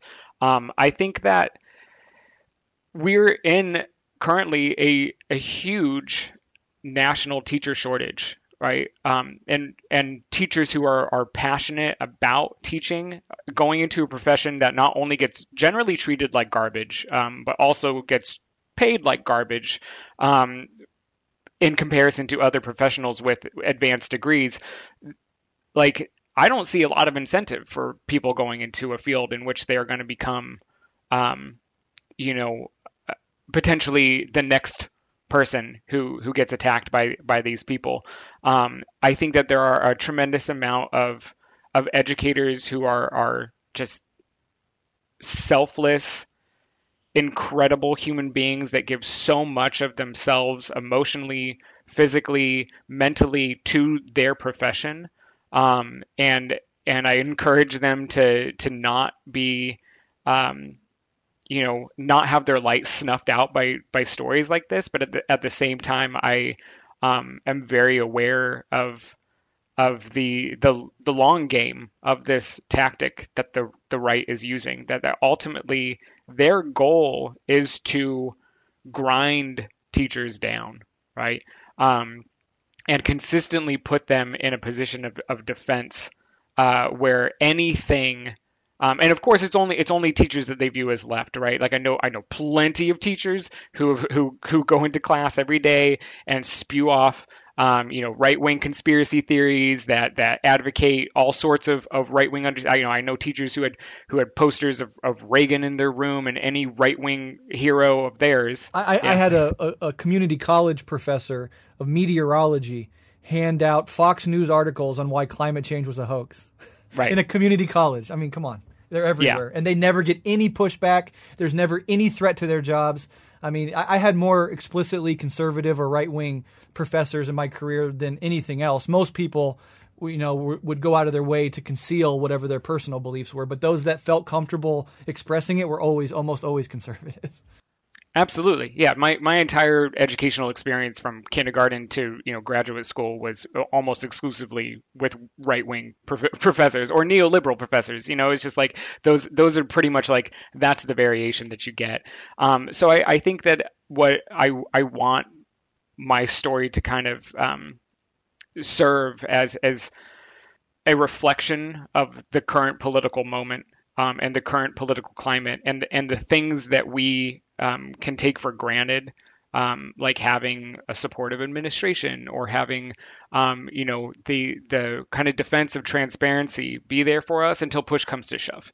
Because then when you become a target, all of those defenses they just crumble, right? Like they it's almost as if they were never there to begin with, right? People, and again, I think that your episode on Red Menace really touched on this, is that the liberal establishment is incapable of standing up to fascism, because they know that at the end of the day that their economic interests in particular even if there are social differences in terms of how they might view the world, that they would rather capitulate to the fascists, right, than stand up to them and potentially create a bigger political rift between themselves and the most reactionary right-wing forces. And we need to, as educators and people who are concerned parents, really understand that they are not backing away from this fight. In the area that I live, we have several people that are running for open school board seats that are openly aligned with right-wing, militant right-wing groups that have been caught on tape saying things like they believe that immigrants should have their heads smashed into concrete, right? And this is a person who is very open about their views of Western supremacy, anti-Semitism, and they're running for school board. These are the people who want to shape the curriculum, right? So when they say that the people who are quote unquote leftists, Marxists, whatever, that they're really the ones that are controlling behind the scenes, like I challenge anyone to pick up a textbook that a school is using and try to find the Marxist indoctrination in those books, right? Like it's just laughable. It's absolutely ridiculous. So we need to take this as the threat that it is for the future, right? That they feel like as if they're losing the battle, so they're now coming with the full force and the might that they have. And especially with recent political movements, especially centered around people like Trump and DeSantis, being able to rile up even, I think, more moderate Republicans into a frenzied kind of like fascist conspiracy theory, horde of individuals that are willing to get the pitchforks and the torches and go to war over it. Exactly. And that's a frightening reality. Yeah, you said something about them being against teachers and making it more and more precarious for teachers just to do their job in a multitude of ways. The broadband assault on public schools in general, the low wages, the constant hating of teachers' unions, the idea that they're all being indoctrinated, but then also the mask thing. The right-wing movement is like in the middle of a global pandemic, saying that, really trying to, whatever they explain it to themselves in their heads, actively trying to make a less safe environment physically for teachers and students in the school because of their insane conspiracy theory about masks and government tyranny and all this bullshit. So it's just this constant assault. It was heightened during the pandemic. It's heightened after the pandemic. It takes on many, many different forms.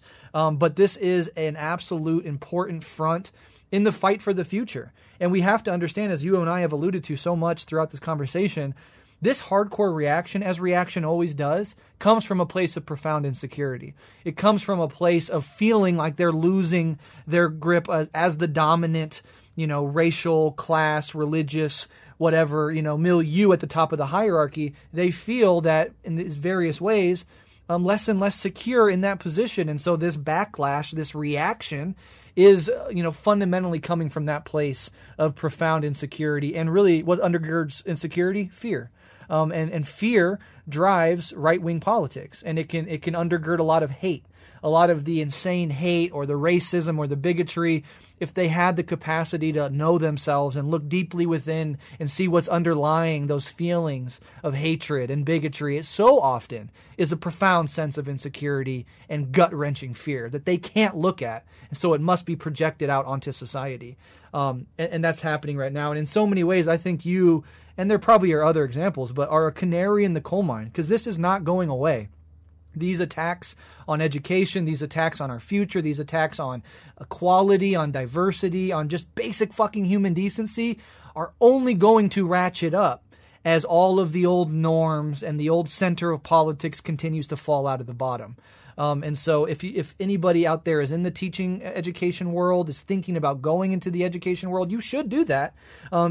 Kids need to be taught, and they need to be mentored, and they need to be helped. This shouldn't dissuade you from going into that profession, but it should equip you with some warnings and some things to look out for and some things to avoid doing if you can. And to know that, look at this situation where you were just contacted ostensibly by a parent looking for information, and you were the good, willing teacher to step out, go meet with coffee in your free time, try to help this person and their kid, and you got punished for it, brutally punished for it.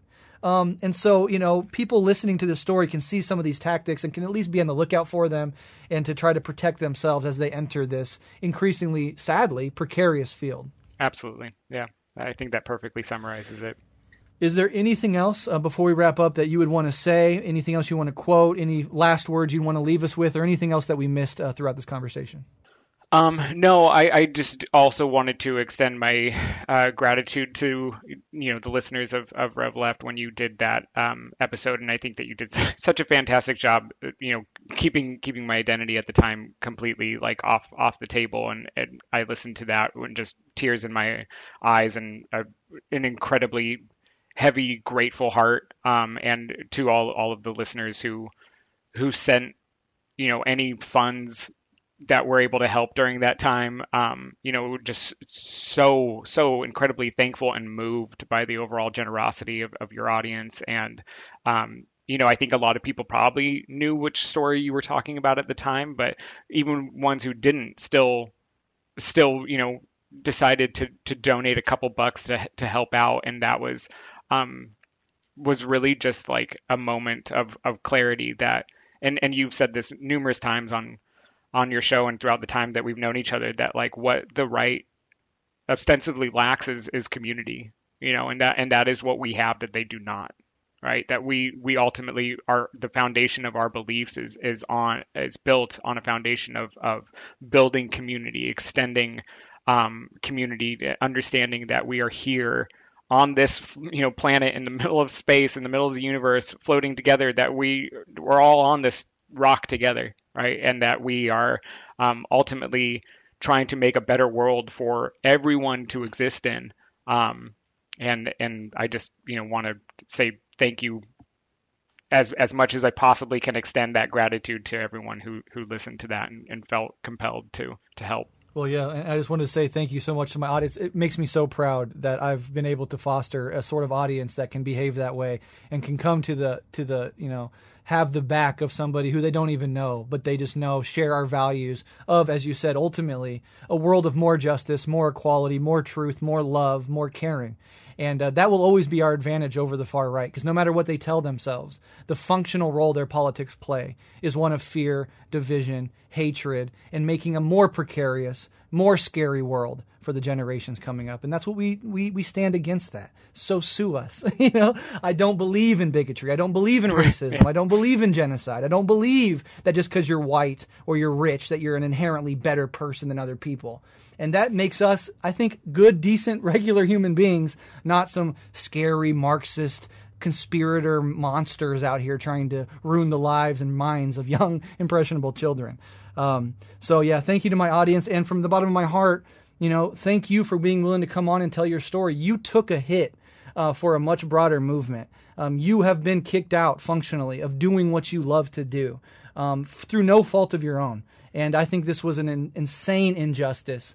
And I don't want to see it happen again. And I know you don't want to see it happen to your fellow teachers. And so hopefully by getting this story out, telling your side of the story, putting our finger on some of the strategies that the right employs, that we can at least act as a bulwark or help other people prevent themselves from having happened to them what so unfairly has happened to you and your family. So I just wanted to say I'm so fucking sorry that you've had to go through this, and the courage of you and your family in the face of this has really, truly been inspiring. Thank you. Yeah, absolutely. All right. Well, we'll end it there. Love and solidarity. And I'm sure wherever your life takes you next, there's a purpose in there, because you are at the bottom of your being a good person. And I do believe that in most cases things shake out for genuinely decent human beings. So love and solidarity. Thank you to my audience who came to his support when he needed it, even when the details weren't always on the table. And we're always here for you. If you want to come back on, clear up anything else, if anything else develops, you have a home here at Rev Left. Thank you so much.